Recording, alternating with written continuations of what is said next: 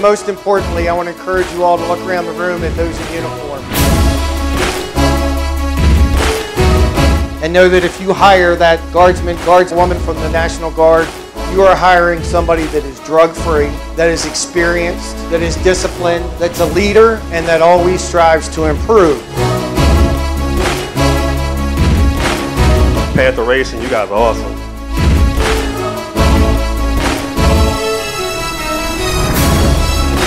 These people are ready to die for you. Now you stand up, be accounted for, and give them a chance to make a living. The National Guard is a special part of the service that needs this support because they can't be in the Guard unless they have a job.